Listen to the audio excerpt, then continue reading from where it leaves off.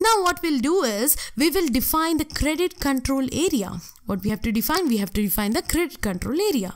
For that, what we have to do is, yes, we'll click on the icon next to credit control area. Done?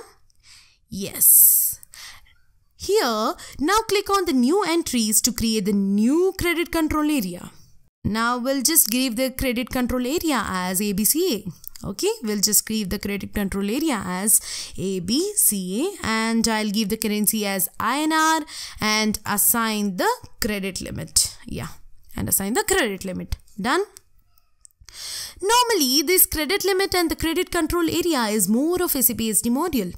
They have the separate topic as credit management where they create the credit control area. Since we have now started to learn the FI module, to complete the organizational units related to SAP FI and to post the document successfully, what we are doing here is we are just assigning a company code to credit control area. That's why we are just defining here. Got it? The values of risk category and rep group will be defined by the SAP SD consultants. So, for now, we'll just leave it as blank. Okay, we'll just leave it as blank. Now, what we have to do is we have to save it. For that, what we have to do, we just have to click on the save button. Yes, click on the save button. Now, I'll use the same transport request which I created previously. You remember, right? I just created a transport request. So, I'll be using the same transport request which I created previously.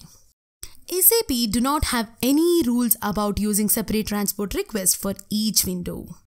It is completely based on company's requirement and user preference. So, I'll use the same TR and I'll just click OK. Okay, I'll be using the same TR and I'll be clicking OK. Now what we have got, yes, our data will be saved. If you observe here, the description field is inactive.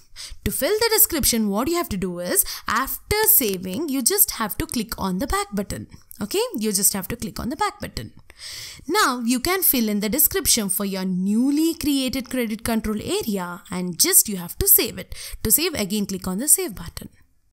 After defining the credit control area, we create the company code. What we do? We create the company code. Now, using the back button, what I'll do, I'll just come back. I'll just click on this back button and I came back to our previous configuration screen.